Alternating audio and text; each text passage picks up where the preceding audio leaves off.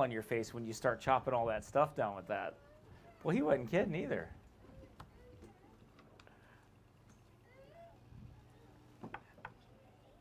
It was fun.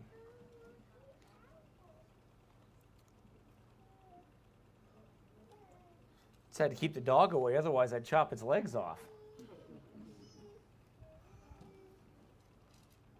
That thing literally would cut through, gone. No, I wasn't planning on doing it. I kept the dog locked up. Have to. Those things, that dog will run after anything.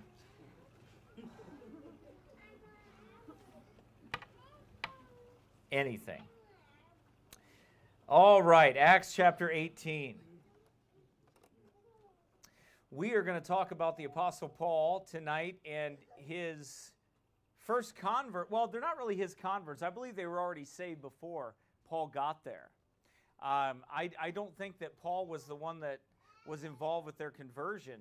I think that when Paul met Priscilla and Aquila, or Aquila and Priscilla, when he met them, I think they were already converted. And I'll kind of explain the background of this a little bit to you tonight and give you some understanding of what's happening. We're only going to get through a few verses here tonight, but what we're going to get a good understanding is Paul as the tradesman. And I titled this Paul the Tradesman, Not the College Man. And I did that for a number of reasons, because Paul here shows what I believe is the proper mode or the proper operation of church planting, and just what that church planting pastor is supposed to be doing and how it's supposed to be done. I think this simplest form of church planting, this simplest form of the work that the Apostle Paul did, it cuts through a lot of bureaucracy. It cuts through a lot of the other things that keeps a man off the field and keeps a man, away from the calling that God has for him. So I think there's an example here that we can see very clearly, but also to correct some errors that's there, because some people take this as that the Apostle Paul was stating that pastors should not be supported and that they should all be tent makers and that every season is the same and everything is the same. But that's not true, because Paul shows us elsewhere that as he's talking to these very Corinthians, he explains his position to them. He explains what he had done. So, in other words, we'll basically get a good understanding tonight of a correction and an overcorrection that takes place, which is constantly what happens in the Christian life. We will correct things, but sometimes we will overcorrect things. We'll go too far. There have been things in my life that I have, in my ministry, that I have corrected or that I have overcorrected and had to come back towards that narrow way, that center way a little bit, and understand that had gone too far. And you're going to find that in parenting as well. And in every area of your life, you're going to go too far sometimes and have to correct some things and come back because you were trying to combat something else. Life is about balances, scriptural balances of understanding. Acts chapter 18 and verse number 2, and found a certain Jew named Aquila, born in Pontus, lately come from Italy, with his wife Priscilla, because that Claudius had commanded all Jews to depart from Rome, and came unto them. And because he was of the same craft, he abode with them and wrought, for by their occupation they were tent makers. So Paul is this tent maker here, and we're going to find out exactly how that all ties in. Like, how did Paul become a tent maker here? And this will give you kind of a background here and some understanding tonight, and practically apply it to the young men that we have right here. And it'll help you to understand some things as well, scripturally, that the example is given right here for us. Father, we thank you for the words of God. We thank you for this King James Bible.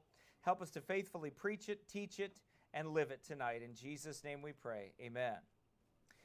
First, let's look at these people, this Aquila and Priscilla, these Christians that they are found in. David Cloud notes in his Way of Life commentary series, he says that they had been driven out of Italy because of Caesar's persecution against the Jews.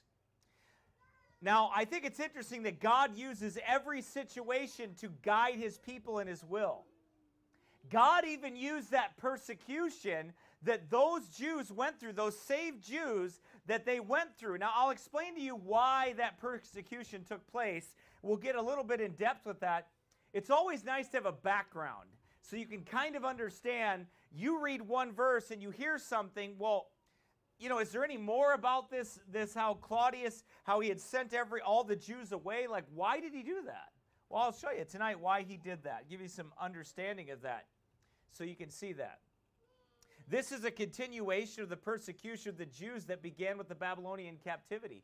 Jews were always persecuted, and they always will be till Christ returns. That's the way it's going to be.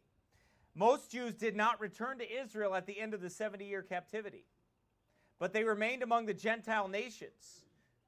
Persecution, the lust for commerce, and search for liberty spread them throughout the earth over the next 2,500 years.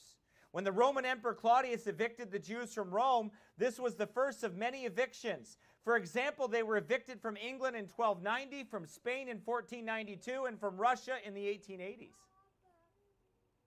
I think this is a very interesting point, that sometimes things befall us and happen to us and we have no idea why. There are things that happen in your life and you have no idea why. You may assume at the time that those things happen, you have a good idea of why these things are happening. But that's not the case. We don't know. When we go through severe trials and heartache and pain and different things, we don't know why God's allowing that. But we have to surrender and submit to that because we have no idea what God's doing. Here, Aquila and Priscilla had no idea that they'd be a part of the greatest expansion of the New Testament churches in history. They had no idea that this dispersion from Rome would bring that about, that they would be a part of that, that God would use them so greatly. And He did use them greatly. All of our lives can be summed up in this, that we know that all things work together for good to them that love God, to them who are the called according to His purpose. All of the saved can claim that because that is their life. That's what God does. The trying of our faith, I said this on a Facebook post, the trying of our faith is meant to do just that. It's to try us. It's to try that faith. And what Satan means for evil, God always means for your good. There is no attack from Satan that does not benefit the child of God, that does not teach him simple childlike faithfulness to the Lord through all his struggles or her struggles. The attack was designed by Satan to shake your faith, but it's allowed by God to shape you into being what God wants you to be. God knows when His people are being persecuted, and He uses it still for His glory. See, Caesar, he banished these Jews who happened to be Christians. He had no idea he would even be a tool used by God to plant many churches. The lost, they have no idea what they're doing when they persecute God's people or they go against the Lord's churches. They have no idea what they're doing. They have no idea that they're being used by God to do what they're doing. And that there will be an end that will be good for the people of God. Always. Always. It's happened forever, and it will continue until eternity. You know, hate will always be in the world, and that special hate for the Jews will always be there until Christ comes and He rules on His throne. But again, there's some history there. The Roman historian Suetonius, in AD 69 to AD 122 is when he lived, he mentions early Christians and may refer to Jesus Christ in his works of the lives of the 12 Caesars.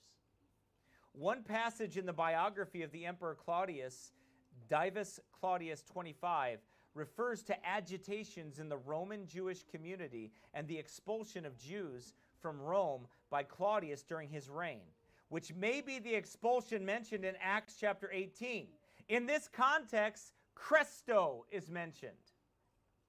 Some scholars see this as a likely reference to Christ, while others see it as referring to an otherwise unknown person. Josephus spoke also of 8,000 Jews petitioning Caesar. So there was a lot of high Jewish presence in Rome at the time. It is well known that when Jewish Christians preached the gospel, unconverted Jews would come along and stir up trouble and cause riots and tumults. So if you're in Rome and you have Christians there, right? Christians, Jews that are converted to Christ. Then you have the other Jews. Remember, because what was Paul's normal method of doing things? He would go into the synagogue, he would preach to the Jews, some would get saved, others would get mad. right? And they would stir up a tumult against Paul, and they would cause an uprising in the Jewish community. And therefore, the rulers of Rome and other cities would expel those Jews and the Christians out of the city. They didn't know the difference in what they believed. So the Christians always got it worse. They always expelled them. They stirred up trouble. So that's exactly what happened in Rome. These Christians, Aquila and Priscilla, they had to leave. They had to leave Rome. Claudius had commanded all the Jews to leave Rome. Didn't matter who they were. So then these two must have been saved before, but it's their trade that brought them into contact with the Apostle Paul. David Cloud goes on to say, it appears that Aquila and Priscilla were already believers in Christ before they met Paul. The gospel was probably brought to Rome soon after Pentecost by the Jews who had traveled to Jerusalem to attend the feast and who heard the gospel there. Remember in Acts chapter 2, we went through that in Pentecost. All the Jews were from all over the world. All those proselytes were there. They got saved and they spread the gospel everywhere. They left there. God used Pentecost and they left and they went everywhere, spreading the word wherever they went. So we understand that by Acts chapter 2 that that's what took place. Some stayed, large groups stayed, others left. Like the eunuch, he went back home. Others went back home. They took the gospel with them wherever they went. So then the gospel would be spread all over the place. So those Jews would go into those saved Jews that were converted. Pentecost was a Jewish festival, feast, right? If you understand that. So that was what God used to preach the gospel to them. When they were all gathered together and Peter gave his sermon and thousands were saved. Well, not all of them stayed. Some of them left and went back. Next, we think about Paul the tent maker. It's worth noting that Paul was a tradesman and he wasn't a college man. Now, that doesn't mean that Paul wasn't educated, because Paul was very educated. He sat at the feet of Gamaliel, right? And he learned of him. So we understand that he was. But Jewish boys were taught at the age of 12 to learn a trade of some sort. They had to learn to work with their hands. One rabbi said it this way. He said, "He that teaches not his son a trade is as if he taught him to be a thief." Pretty powerful. I think that's pretty powerful. I think it makes a lot of sense too, doesn't it? And another says, "He that has a trade in his hand is as a vineyard that is fenced." That's what the Jews believed. So that's why when you saw Christ at 12 years old, where was he at?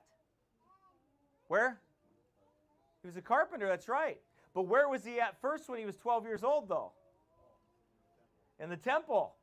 And what did they ask him at 12 years old when he was in the temple? His mother, "Where have you been? Thy father and I have sought thee sorrowing." And he said, "Wist ye not that I must be about my Father's business?" Capital F. What was he saying? Well, my earthly dad may have me being a carpenter. My Father's business is right here in this temple.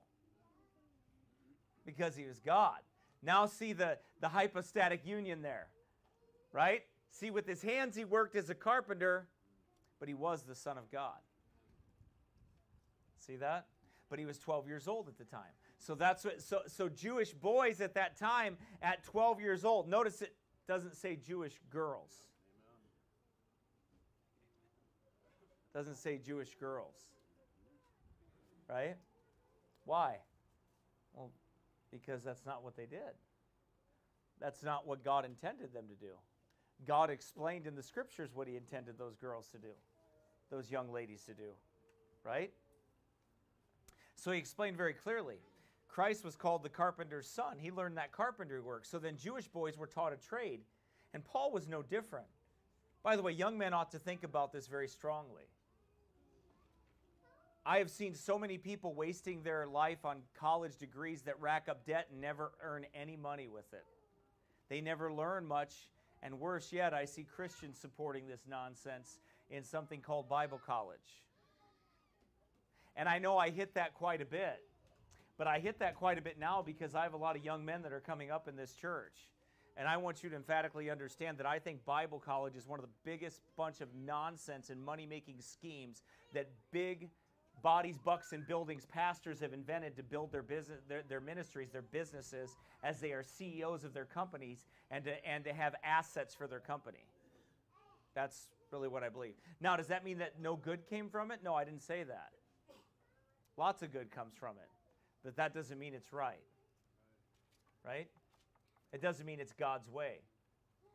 You show me that model in the Scriptures. You won't find it anywhere. Right? I've seen these young men go off to Bible college, have no interest or no calling of God for anything. They go off into those Bible colleges, they rack up a bunch of debt, and they come out of there after 4 years, or maybe 5.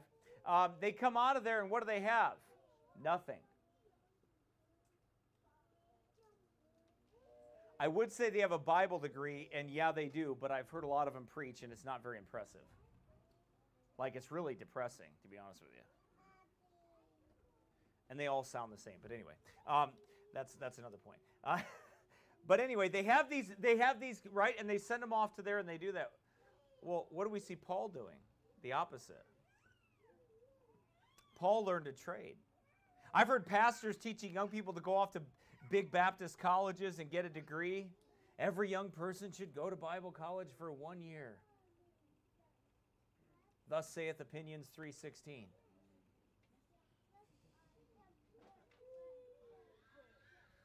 Right? No one ever asks us, well, Pastor, is it anywhere in here? Like anywhere? Like it never dawned on anybody that went through that to ever ask that question, I guess. Like, did you ever find it in here? At all? Did you ever think to look in here for it? No, it's just part of the program, so you just follow it. But you know what's been the greatest? I need to write that. I need hindrances to church planting. I need to write that. I preached it many years ago, 10 years ago, but here's the thing. One of those is the Bible college model. It is absolutely a hindrance to church planting. Absolutely. Absolutely a hindrance to church planting. No scriptural merit for it at all. Even if you don't believe you're called to ministry, they say you should go. I believe the opposite. I believe young men that believe they are called to ministry should be like Christ and Paul, and they should go learn a trade. That's what I think they should do. I think you should go learn a trade. I think you should and find a way to make money. Why? Because you're going to need it.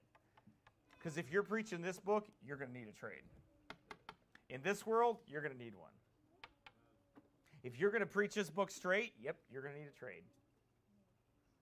You're going to need some way to make money with your own hands. Right? I don't care it doesn't matter what it is. I'm just telling you that the Waldenses did the same thing. They made their wares and they peddled their wares and they sold them to fund themselves to go through everywhere.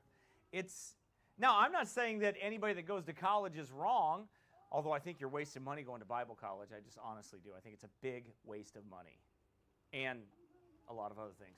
But anyway, but like going to college for a degree in accounting or whatever, business or whatever, I'm not saying that's wrong. Just use it. If you have any thought in your mind that you're not going to use it, don't go. Because you're going to waste money. Waste resources. Don't do it. I think young men ought to learn a trade. I think that's absolutely what they ought to do. There's tradesmen are going to be needed. They're needed now, and they're going to be needed more. Right? Doesn't matter what it is. But follow that ability to be able to work. There's a lot of older men in this church right now that are electricians and linemen and truck drivers and all these other positions, right? Accounting or whatever, all these other things. Learn something that you can do that's practical, that is needed, that is necessary, right? Because you never know when you're going to need it. Right? Whether it's plumbing or carpentry work or anything like that. You don't know when you're going to need that. And young men ought to think about that, especially if you believe that you ought to go in the ministry. You ought to, you know what I think? A lot of young men would slow their lives down quite a bit. And in this day and age, I'm going to say something to you that, man, I'm going all over the place here. But follow me here a little bit. I don't believe in this day and age that we live in, I don't believe in long courtships. I just do not believe in that. I do not. Why? Temptation, this world, the way it is. Also, I believe that you children, you young children, are being trained to be wives, you ladies, and you young men are being trained to be husbands. And I believe that if you make that decision before God, if you've sought your parents' advice, if you've sought good counsel, if you've done things the right way, if you've done all of those things, I don't see any reason to stretch that thing out forever. Because guess what? Nothing's going to be perfect. Nothing. Even though you think you both will be perfect when you look at each other right away, but then you'll figure out you're not a little bit later. Right? I don't believe in that. Those. Why? Because I think it leaves too much. But I will say this. I think that you young men, if you want to prepare for your life like that, then you get a trade, you get buckled down when the time comes, you get through it, and you get on your way to being able to provide. That's what I believe you do. That's what mature men do. You don't need to go out and find yourself. You need to lose yourself. Amen.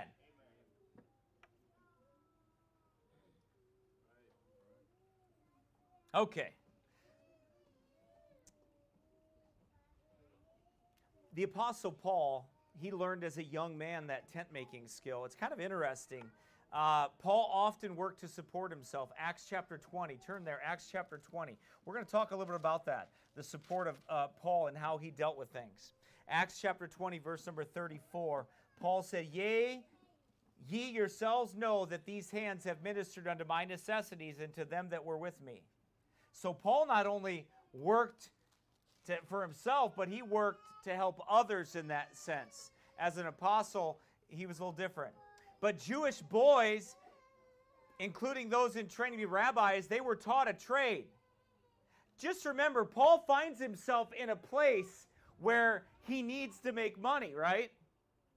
He goes into an area of planting a church where Christ was not named. Timothy and Silas, the scriptures later on tell us, Timothy and Silas had not come with the funds to provide for Paul. So Paul is looking to preach to these people in Corinth. Do you think the Apostle Paul wants to get out a bucket and ask these people for money while he's preaching Christ?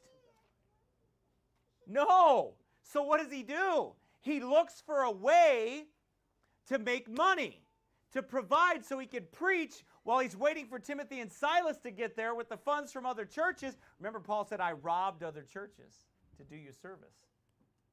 He was waiting for that. So he says, you know what, I'm just going to go to work. And what happens? Paul's willing to work.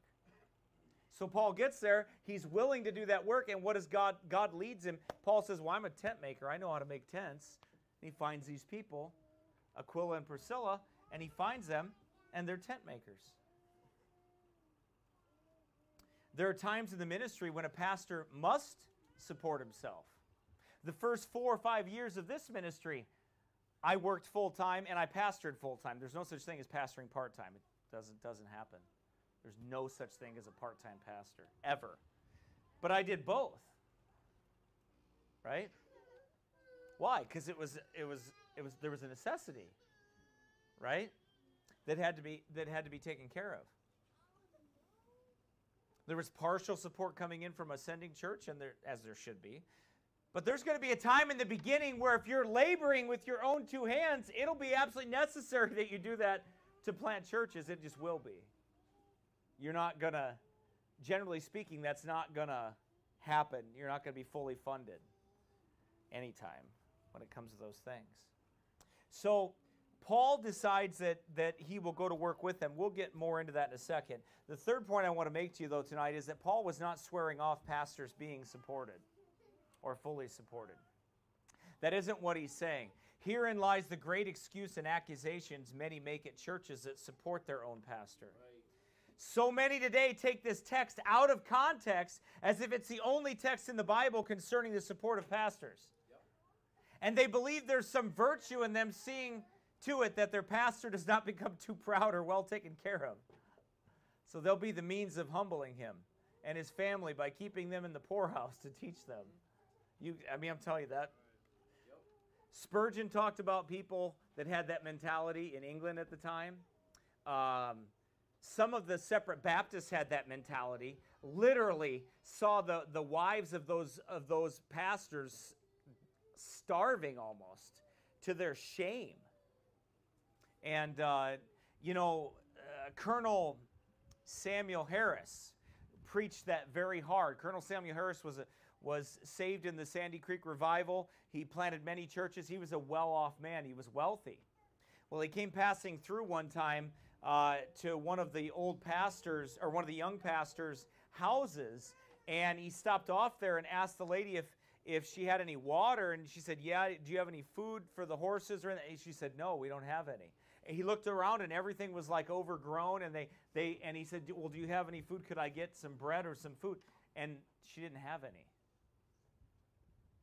And he said, why don't you have anything? She said, because my husband's out preaching. And they didn't collect offerings because they didn't want to be like the Church of England or the forced taxation on people that they had in New England. So what did they do? They overcorrected, went all the way the other way.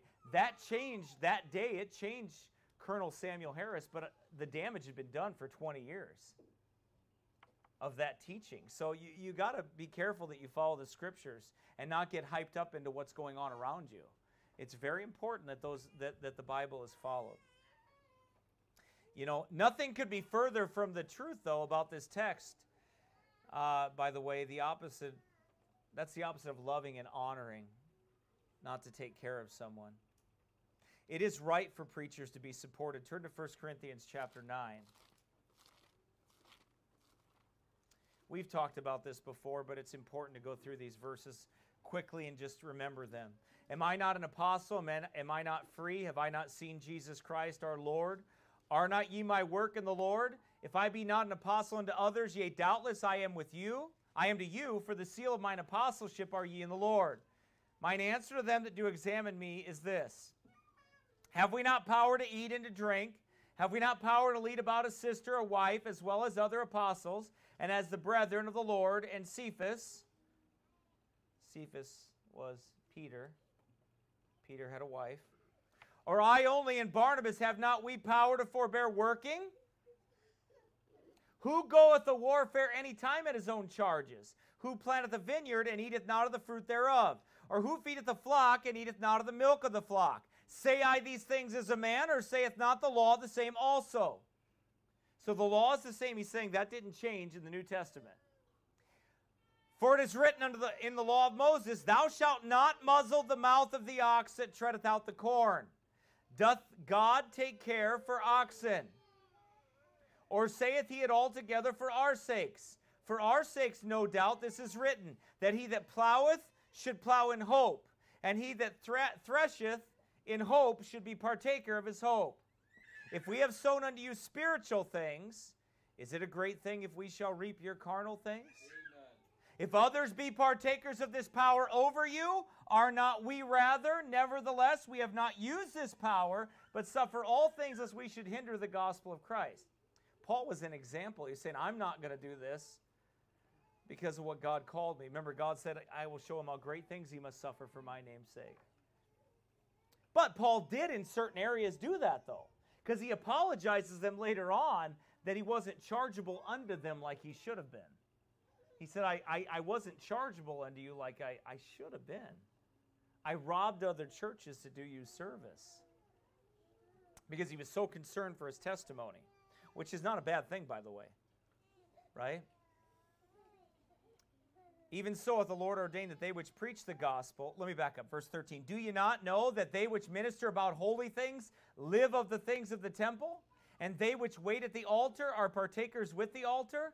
Even so hath the Lord ordained that they which preach the gospel should live of the gospel. But I have used none of these things, neither have I written these things, that it should be so done unto me. Paul's saying, I'm not writing this for my benefit. He's writing it for the others that would come. For it were better for me to die than that any man should make my glorying void. For though I preach the gospel, I have nothing to glory of, for necessity is laid upon me. Yea, woe is unto me if I preach not the gospel. Amen. But Paul explains that. He explains his examination of them. He explains why he did what he did. But he also explains that it was God ordained that a preacher or pastor should be cared for. Amen. That's God's plan. That's God's way. That's the way he designed it. 1 Timothy, turn there.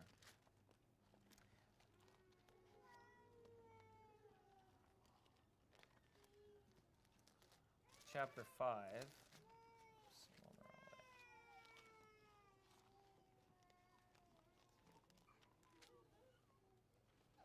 He talks about the elder in 1 Timothy chapter 5, verse number 17.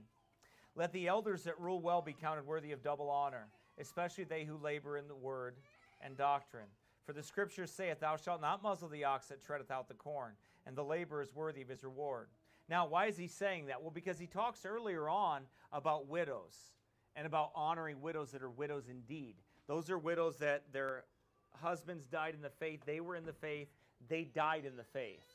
And there's an honor in the church that is to be given to those widows. They're to be taken care of. But he goes on to say it to make sure. In verse 17, he says, Let the elders that rule well be counted worthy of double honor. See the difference? He explains the order, the proper procedure, the proper way things are to be taken care of in the church, and what they're supposed to do. So he gives that exhortation again. It's interesting that he gives that again in the pastoral epistles. So he writes them there in the pastoral epistles so they understand what's proper in the church. He talks about it in Corinthians. He explains the Corinthians that because of all the uproar and everything that's going on. The reason why Paul didn't take any money from them is because they were laying accusations at him. They were throwing things down him. They were lying about him. People were saying things about him. False apostles, false workers. They were coming in. So Paul's like, I'm not going to take nothing from any of you. Because he said, I'm going to prove that God's going to take care of me, and that's just the way it's going to be. So that's why he did it. Then he robbed other churches. Other churches heard about it and said, okay, well, we'll take care of Paul. Right? The preacher should always also be willing to work like Paul when necessary. A lazy man is not qualified to be a preacher or a church leader. You see, it's not always cut and dry. Every situation is not the same. There are seasons in life that are different. There are some seasons when it may be expedient, it may be necessary for a pastor to work with his own hands and do extra things, right? It may come in my life in the future where I need to do that, right? Where some things may come up. Now, it's better for you if I don't do that. It's better for you if I'm not distracted. It's better for you that my focus is here and my attention is on the flock and my attention is not distracted into something else of necessity that I have to do, right? But that doesn't mean I wouldn't be willing to do it. Because the preacher is a man that has to take care of responsibilities. The same. Right? So that's important. Picture this scenario. Paul comes to this city preaching, right? He's there in this city. What's he going to do? He has no choice. He's not about to ask a bunch of pagans for money. And the same people he's preaching to, he's not about to ask them for anything. So he doesn't. This would discredit his message. It would make it of none effect. They weren't a nation with Christian believers like America or like England was in years gone by, right? So the Lord allowed him to find this Christian couple who made tents. By the way, 1 Corinthians chapter 9, we talked about this, but the preacher should not allow anything to hinder his ministry. So if money is an issue like that, he shouldn't allow it to hinder his ministry. He should work and do what he has to do and just continue on. 2 Corinthians chapter 11. Paul said, woe be unto him if he preach not the gospel. He's like, I'm going to do it anyway. Right?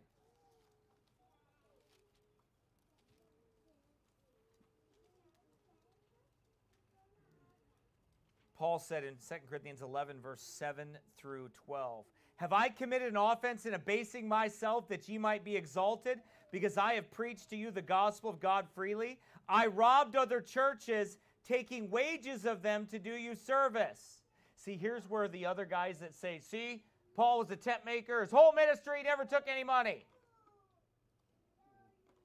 Well, did you read the other? Oh, you missed that. On purpose? On purpose. Why? Usually the men that I find in churches that have the most problem with supporting a pastor are very covetous men. Yes. They love money a lot. They mask it in different ways, but they really love money so much that they don't want to support a pastor. But they mask it in different ways, you know, so but it eventually comes down to covetousness. That's what it ends up coming down to. That's why they have such a dog in the fight when it comes to that. I mean, they make a bigger deal of it than what I would. And they do. He said, I robbed other churches, taking wages of them to do you service. And when I was present with you and wanted, I was chargeable to no man. For that which was lacking to me, the brethren which came from Macedonia supplied. And in all things I have kept myself from being burdensome unto you, and so will I keep myself. Paul just determined it. He dug his heels and he's like, I'm not asking you for a thing. Because they accused him. And he's like, nope, won't do it. As the truth of Christ is in me, no man shall stop me of this boasting in the regions of Achaia. Wherefore, because I love you not, God knoweth. But what I do, that I will do, that I may cut off occasion from them which desire occasion, that wherein they glory, they may be found even as we. So he says, I'm not gonna give him the satisfaction of it. So he went to other churches, and they took care of him. Right? Paul knew that he was going to be criticized. He knew what was coming. He knew what they were doing. So he just opted out of it. He said, I'll just take care of it. I'll go to some other churches. And God used it. God used other churches. Right?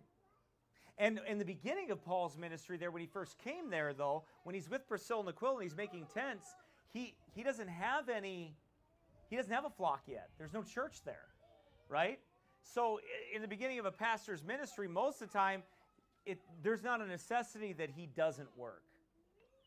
You know, because he just doesn't need, there's not a flock to give all the attention to at that time, right? But as the Lord grows the church, and as things happen like it has here, the necessity comes in that they need your attention, right?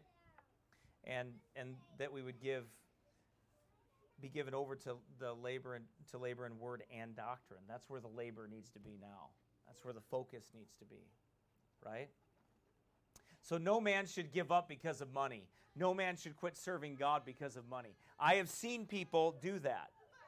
I have seen churches do that. I've seen pastors give up and quit because of money and bills and things of that nature. And I'm like, who called you? Who called you? Right? If I believed for 1 second that I had to depend on all of you in that sense and not on God, I'd be in a lot of trouble. Right? Because it's God that supplies the needs. Yes, He uses you, but I'll be honest with you. If you get crosswise and you get crossways about things and you don't do right, God's going to use somebody else. Amen. I'm telling you what, I've watched it. I've seen it. God will use somebody else for it. And you'll be robbed of the blessing of it. God will use somebody else. So He'll take care of his preacher. And He'll take care of His church. Man, does He ever. In the most unlikely ways you could never imagine. And to make me sometimes turn like, how in the world did that happen? You explain to me, a man that makes the money that I make, that God allowed me to sell a house and pay off 2 vehicles like that. Cash.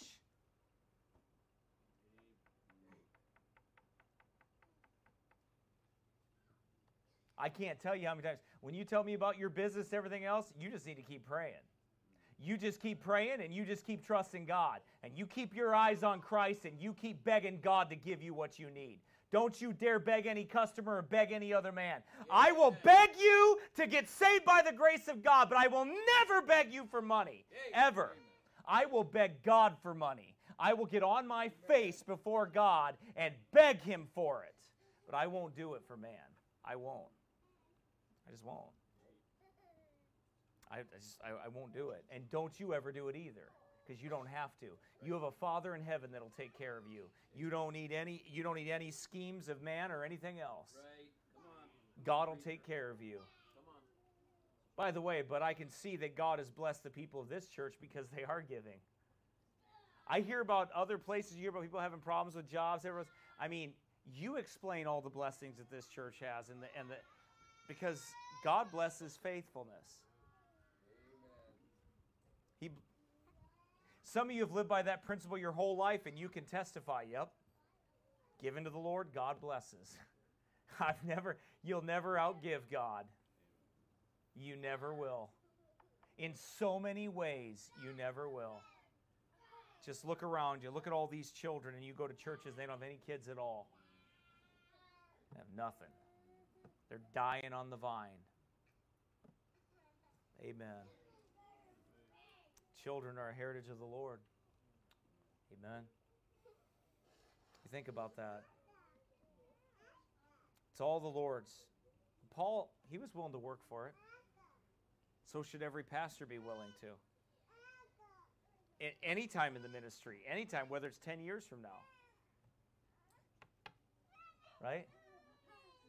See, for me, it isn't a problem. Like, God taught me how to make money. So I can do it. I just don't like to do it.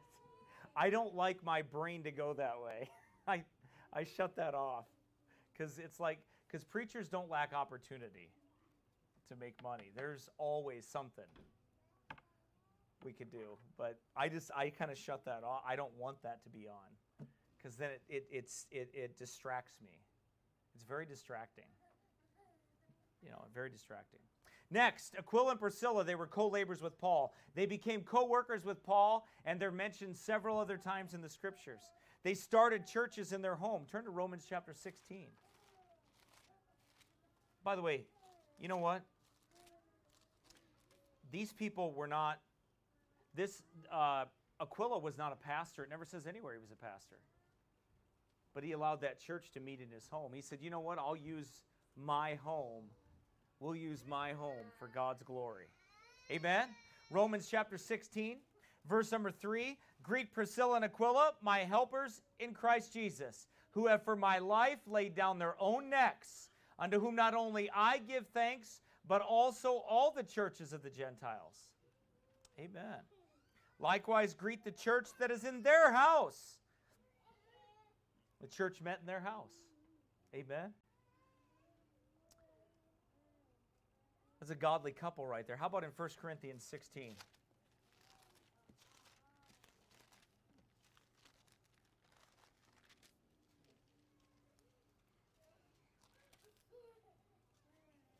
The churches of Asia, verse number 19, the churches of Asia salute you. Aquila and Priscilla salute you much in the Lord, with the church that is in their house. Amen. This is a godly couple. A godly marriage, it's so important today, isn't it? Amen. If you would see churches planted and souls saved and lives changed, we've got to be godly couples. We've got to have a godly marriage. It should be that any church or any group or anything should be able to be in your home, and it shouldn't be defiling. It shouldn't be a problem at all. You should be living for God in such a way that that wouldn't be a problem. Amen. Should never be a problem. There's nothing on this earth that can stop a married couple if they'll serve Christ. You realize that, don't you? There isn't a thing on this earth that can stop you if you'll serve Christ. If you'll be one flesh and you'll follow the Lord, there is not one thing on this earth that can stop you. But that decision's up to you. You have to follow that. God will protect your marriage. He'll protect your children. He'll give power, and their seed will be blessed.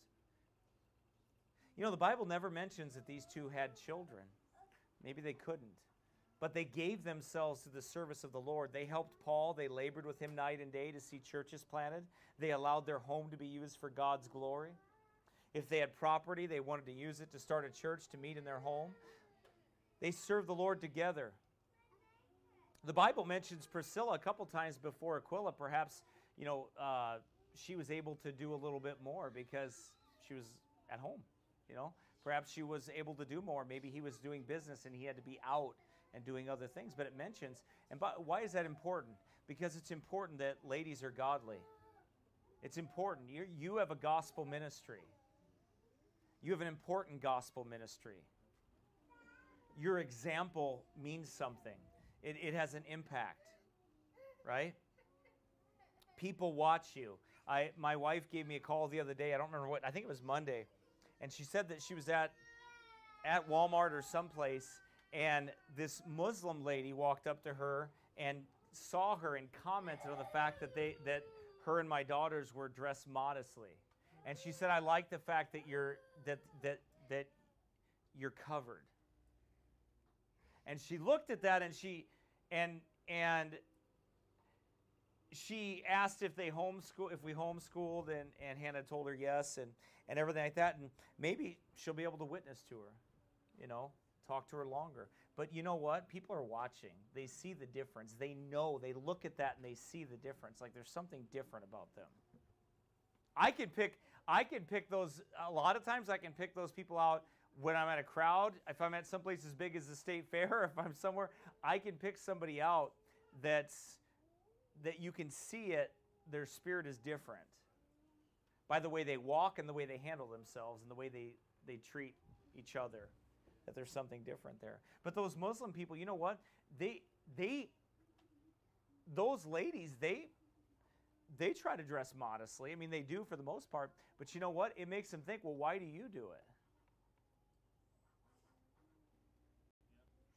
There is no law, Sharia law. There is no forced law for us to do that. There's liberty. There's liberty in Christ, but there's a reason, right? It matters. It matters. Your testimony matters. We need godly couples today that, like these two, like Priscilla and Aquila, that they speak the same thing. They're driven by the gospel. Even their family business of tent making was done to the Lord, right?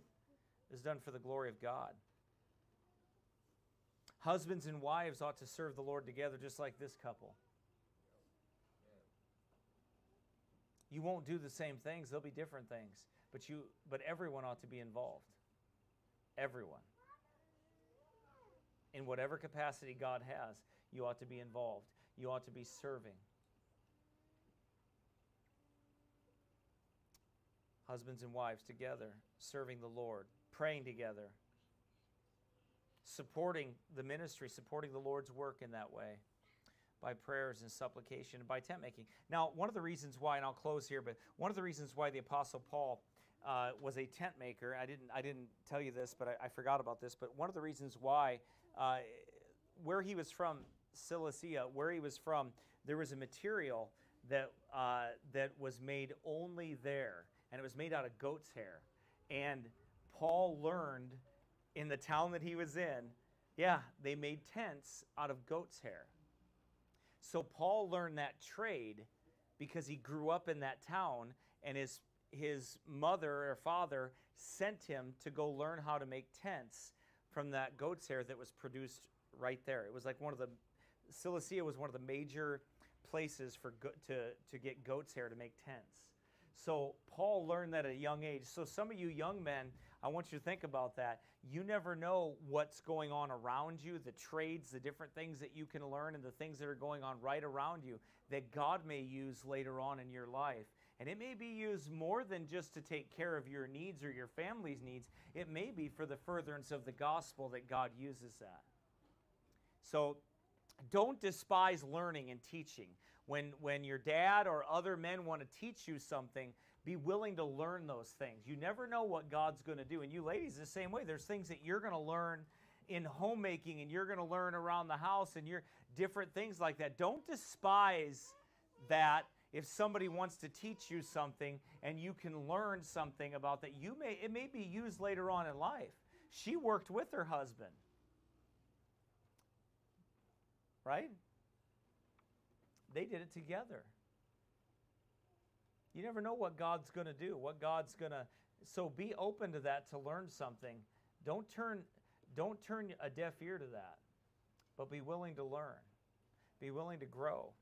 You're going to see the Apostle Paul. He's going to be tent making here, and then he's going to get into preaching, and then pretty soon Timothy and I think it's Silas are going to come, and then things are really going to get heated up. And Paul's going to be there for 18 months, and he's going to plant a church there. He's going to see a lot of fruit there, and God's going to do a major work there. And coming off his Athens trip that was kind of rough, he comes into Corinth, and he takes some roots. He's going to be there for a while. And God's going to use him to plant one of the most known churches. And we have 2 letters, 1st and 2nd Corinthians, that is a wealth of knowledge for the churches. And God uses that. So you're going to see a lot of those things coming up here. Father in heaven, Lord, thank you for your words. Thank you for the truth, for the instruction that you give us. May it edify our hearts. May we learn and grow from the Scriptures. And Lord, help us. Guide our steps and direct our hearts. Help us, Lord, to be submissive to your word. Help us to be teachable and willing to learn. Help us to grow and help our marriages to be godly marriages. That, Lord, we, if called upon to do something for you, would be ready spiritually to do just that. Thank you, Father, for all you do for us. In Jesus' name we pray. Amen.